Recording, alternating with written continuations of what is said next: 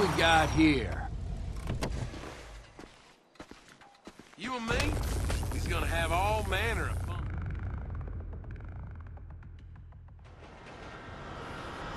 Oh, no, not this again. Where are you, Brett?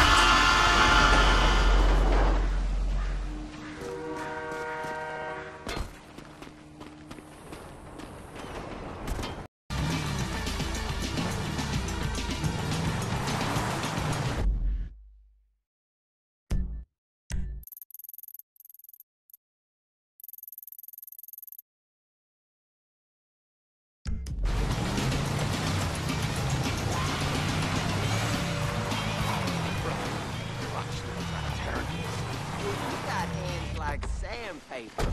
I like it. How can this be? Sounds like a party in there.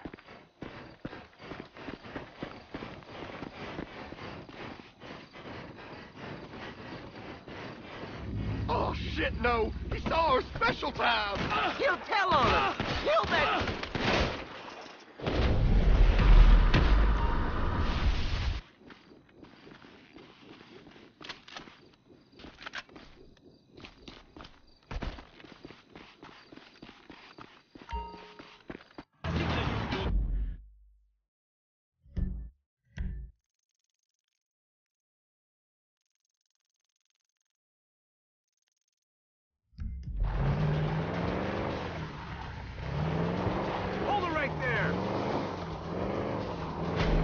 Stop annoying me!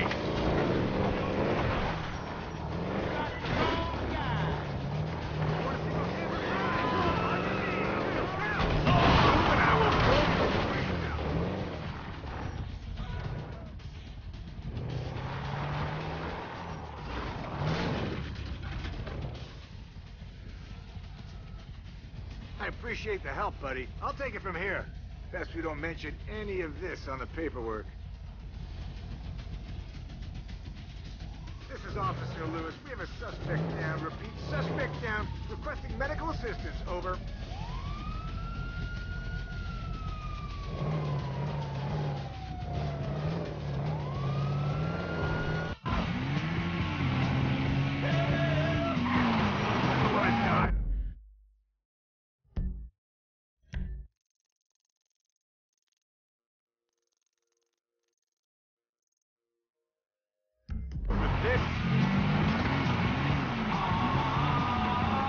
You got me confused with someone else! Traitor!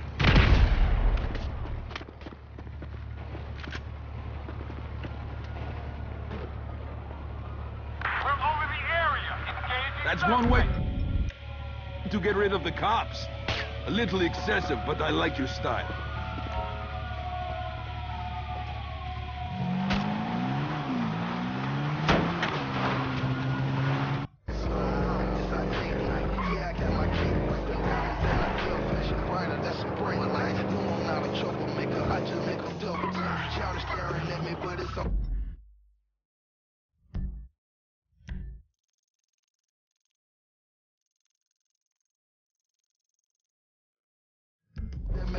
That bastard's stealing my bike again! Look out! You gotta be kidding me! Oh, thank fuck you've got it. Thanks, man. Seriously, you saved my ass. Oh, this is fucking awesome! Oh, it's cool, man. My repo instincts kicked in.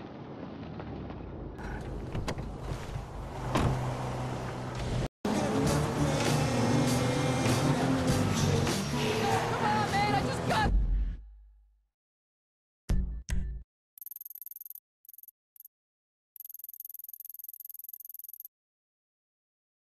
That bike! Somebody stop that guy! Stop him, he's got my bike! Man, I'm sorry, fool. Screw this.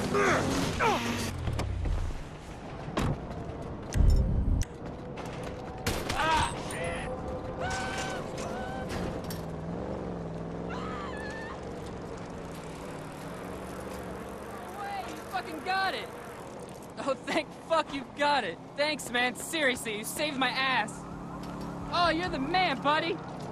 Oh, it's cool, man. My repo instincts kicked in.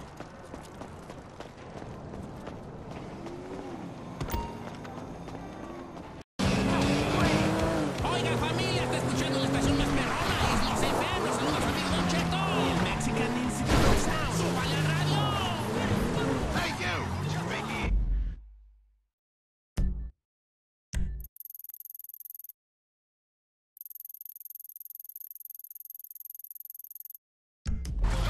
Pasaporto, asshole! Stop! I need to see your license! Hey! Stop that vehicle! Oh, calm down, amigo. Man, these hillbillies are crazy. You think you can walk in here and take our job? Don't let him try any of that Spanish bullshit.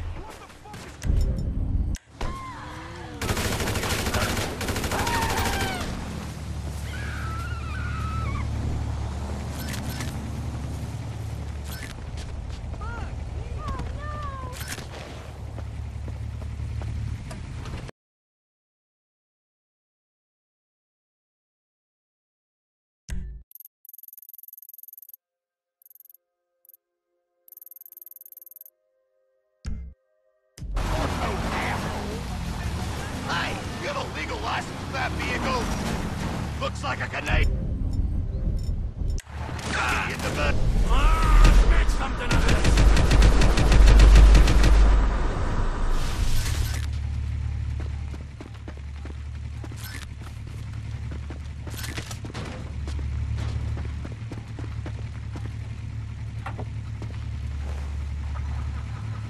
Start, you turd!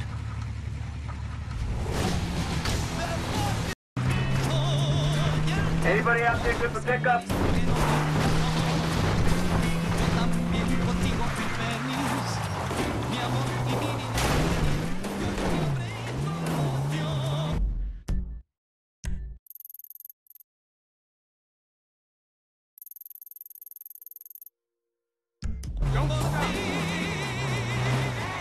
Who's this guy?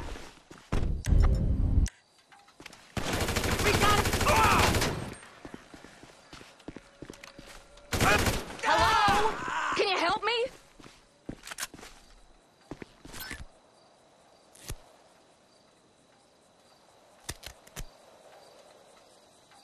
Oh, thank God. I thought I was dead for sure. I didn't even know where the hell we are. You couldn't give me a ride, could you? No, you can walk. Only kidding. Too soon? Come on.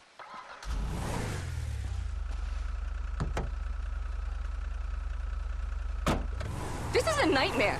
I kept telling him it wasn't safe. I gotta make a call.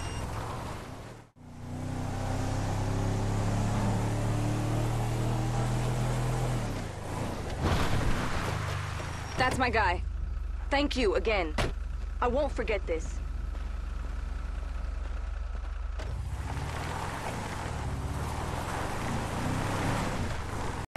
First come, first serve. Man, these young cats is crazy, you know?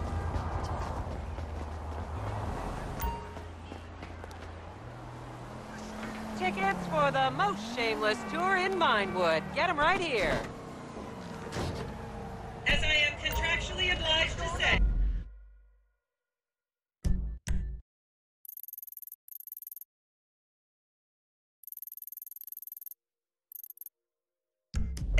Buckle up, everyone. It's showtime. Fuck that shit. Time was. Hey, man, what's up? Minewood is often referred to as the anal bleaching capital of the world. Another thing.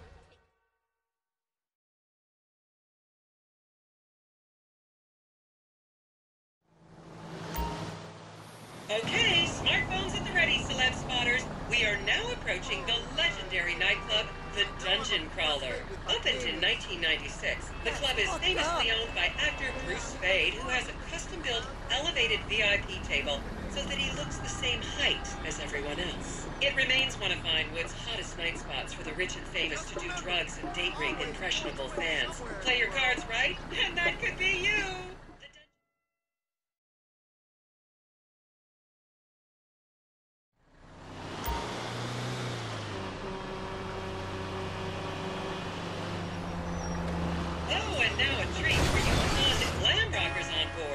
coming up to the infamous Tequila La Rock Bar.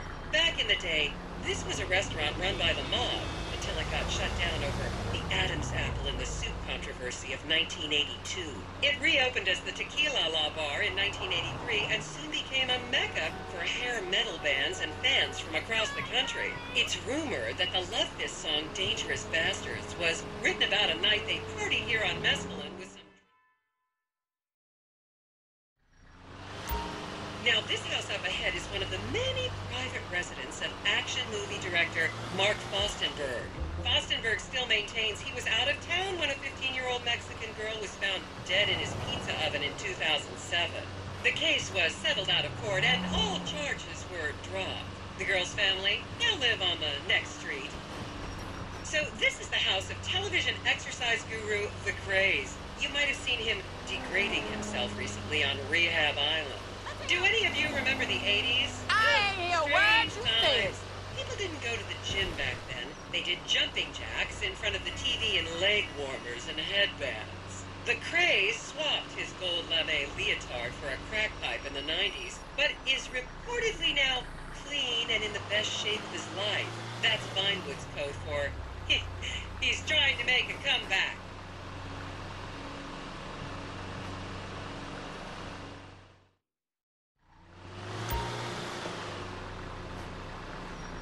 This is the home of celebrity wild child Martha Turn. Daughter of 70s comedy star Joni Term, Martha spent her teens partying on booze, her early 20s partying on coke, and her mid-20s staring at her shoes on heroin. Her tell-all autobiography about the difficulties of growing up really rich in Vinewood only sold 30 copies last year.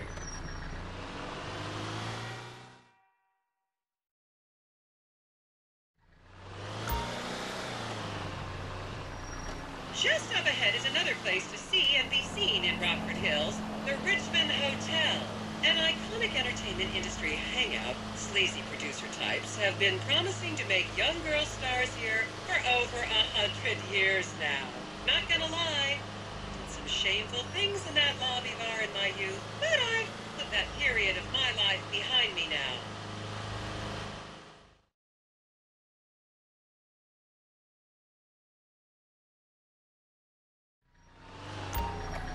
Here you can see the landmark Weasel Theater, which was opened here in Morningwood in 1930. Some of the biggest movies in history have premiered at this theater, including Blue Blood, Shoulder of Orion, and The Many Wives of Alfredo Smith. You might remember the controversial premiere of the gladiator comedy Lions and Donkeys in 1984, when star Chip Hampton walked up the red carpet with two slaves in chains.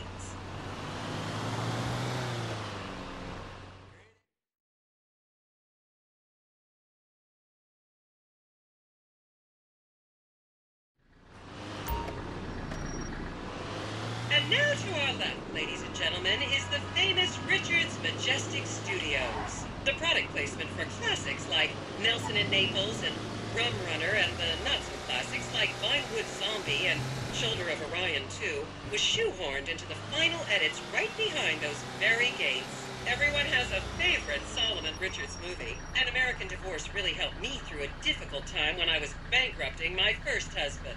Oh, come on, don't people in the Midwest watch movies? You must have seen Defender of the Faith. No? Wow, tough crowd.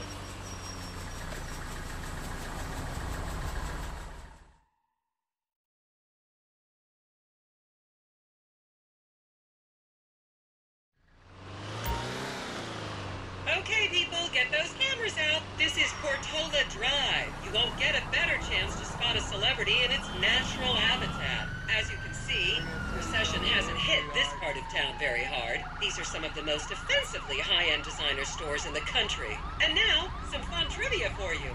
There have been a number of movies shot on Portola Drive, mostly awful ones about rich idiots, including...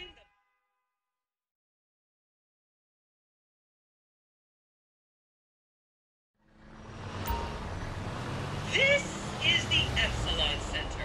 Anyone with red hair, please cover it for your own safety. If you really want to meet a famous celebrity, this place is packed full of them. Take an introductory course. It changed my life. Kifla!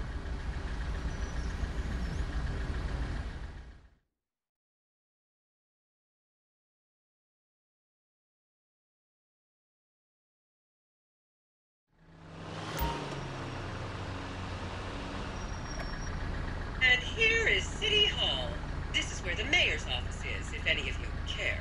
You might recognize this building from the 20-minute final dogfight to save Earth in the movie Invasion Los Santos.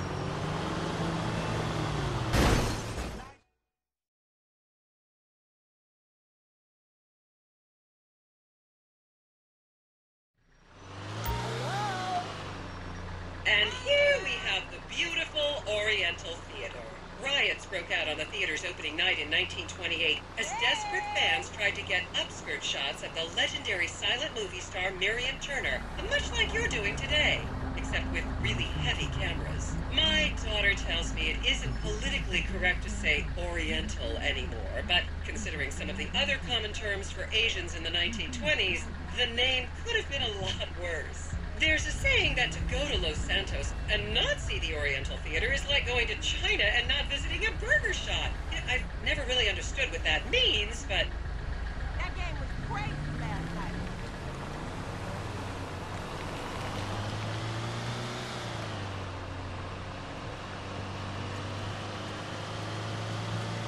Have you been to the Wax Museum yet? And here we are, back on the strip. As they say in Vinewood, that's a wrap, folks. I hope I managed to take your minds off the economic downturn for just a little while. I'd like to remind any Europeans that 1% is an insult, not a tip. Enjoy the rest of your vacation. Motherfucker! Ah, crap!